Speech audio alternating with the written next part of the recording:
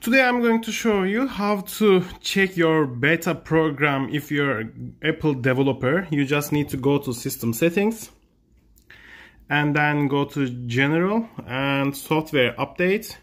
If you are an Apple developer, like paying every year $99 or something, and by the subscription, you will see beta updates. You just need to click I icon and says beta updates, turn it on, like MacOS Sequoia developer beta.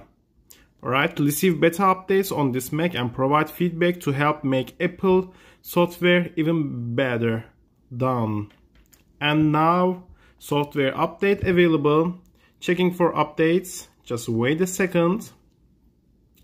If there will be a new software update available on this page, you can easily see and enroll the beta program of the software. Just go to General and Software Update.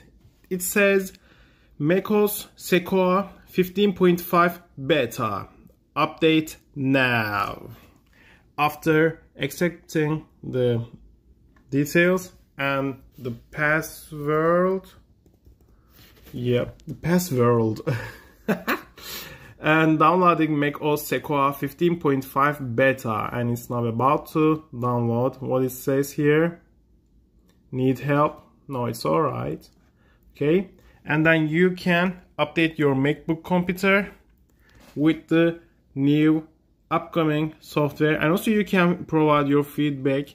We will definitely try this. It says 15.7 gigabytes, about 5 minutes remaining. That's perfect. Okay, thank you. Don't forget to like, subscribe, and make your comments.